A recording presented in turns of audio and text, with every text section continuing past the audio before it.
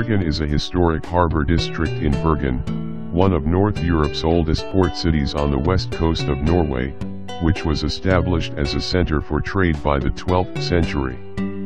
Many fires, the last one in 1955, have ravaged the characteristic wooden houses of Bryggen. Its rebuilding has traditionally followed old patterns and methods, thus leaving its main structure preserved, which is a relic of an ancient wooden urban structure, once common in Northern Europe.